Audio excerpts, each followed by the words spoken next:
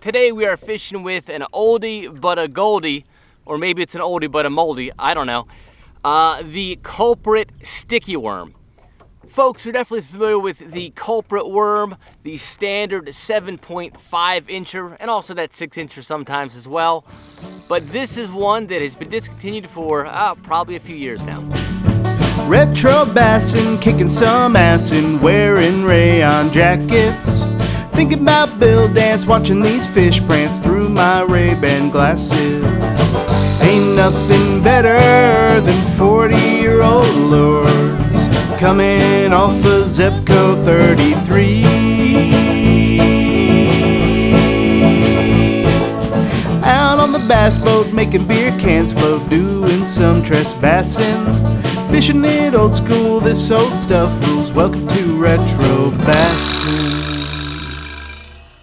Welcome to Retro Bassin. We are back on the lake today. In fact, back on one of my favorite little lakes, Lake Bastrop in Central Texas, doing a little early summer worm fishing.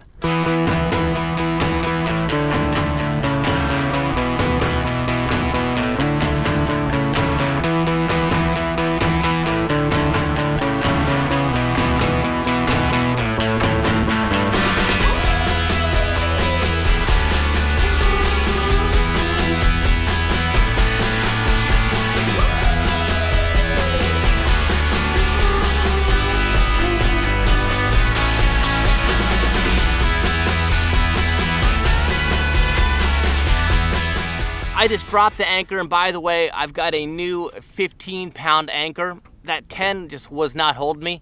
So I've dropped the 15-pound anchor. We are on the lake. It's definitely a little bit windy today, so I wanted to have some stability to do some worm fishing.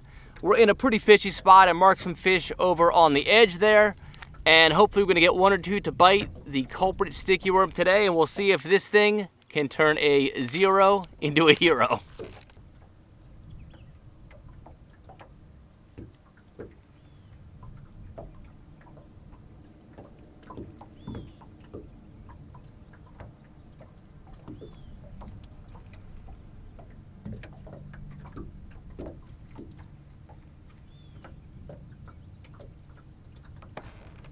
Oh.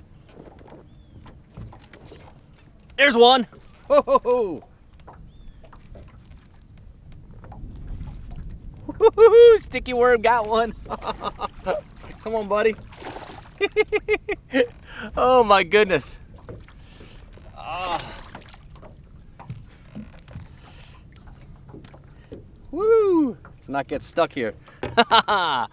Well, there we go. Nice little bass on the old school Culprit Sticky Worm.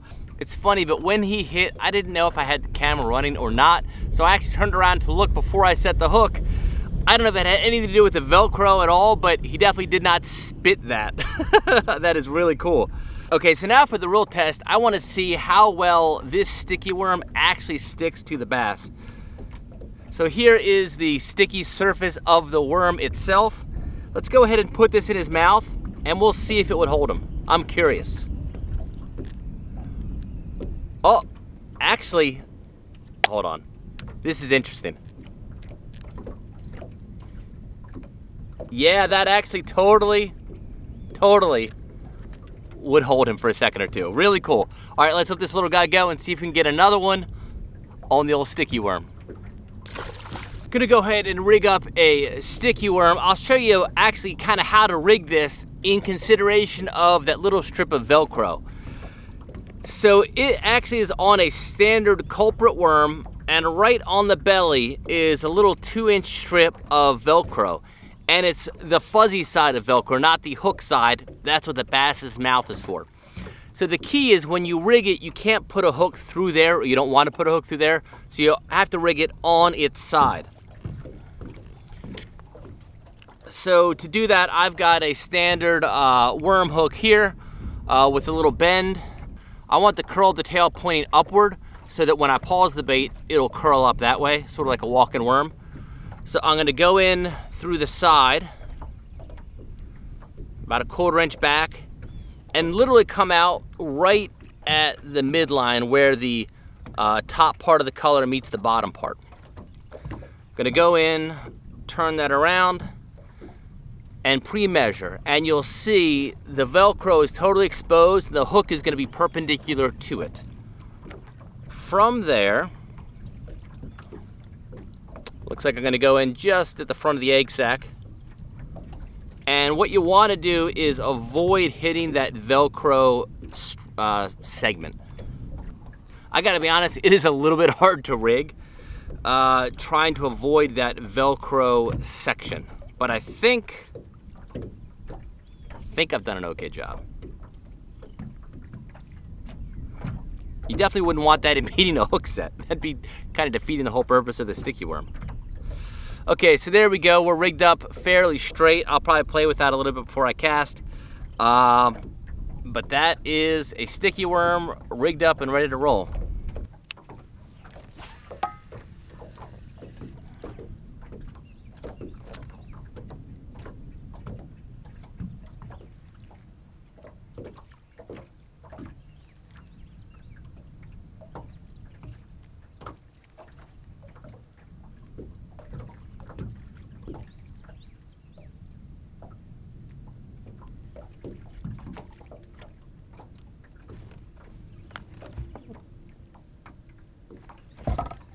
There he is. Oh, he's jumping. Look at that guy. Nice. Oh, come on, buddy. I can get him in here without retro in this guy. Oh, nice fish. Nice fish. Come on, buddy. Come on in here. Ah, there he goes. Ha ha! There we go, another nice sticky worm bass. Well, I can tell you right now, these worms definitely last about as long as, well, I won't say it. They don't last very long, unfortunately. But he definitely hit it, and I think he was kind of swimming toward me a little bit, so I kind of retroed that one a little bit. But we were able to stick him with the sticky worm. I do find that fish that live around a lot of vegetation, they've got really sharp teeth.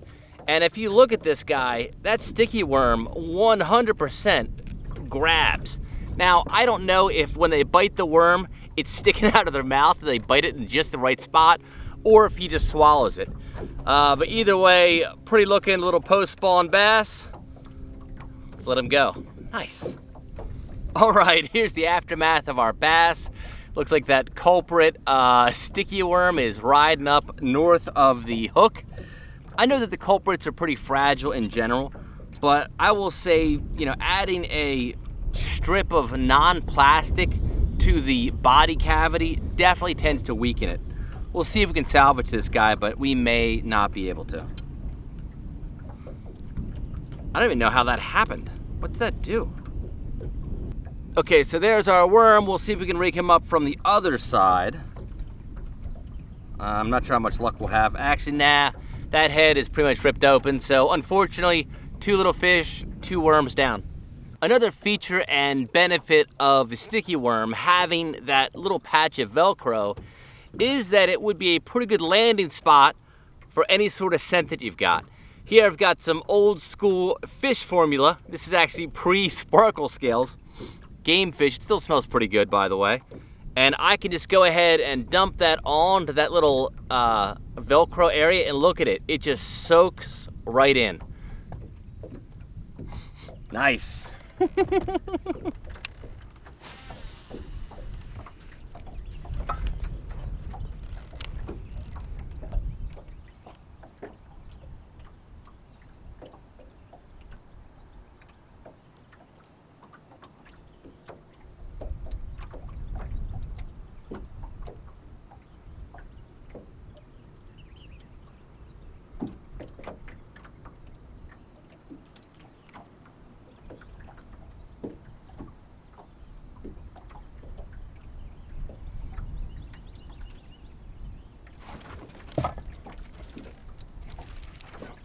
Oh! He was jumping. Oh, whoa, don't spin it, buddy. Oh my goodness, man alive. Oh my goodness.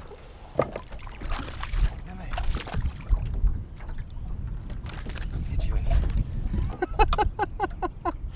Oh, son. Well, there we go. I think he clean spit the worm. But, man, really nice bass. I think I hooked him in a really funky way. He was not loving it, but he was not pegged very well at all. Gorgeous little springtime bass. Yet another one on the old Culprit Sticky Worm. Kind of funny, I don't feel like I've been having the best bite detection or hook sets today, yet I've gone 3 for 3 on this thing, so whatever that means, I don't know. But that's probably the nicest one I've gotten so far. Nice little post-spawn male bass. Sweet.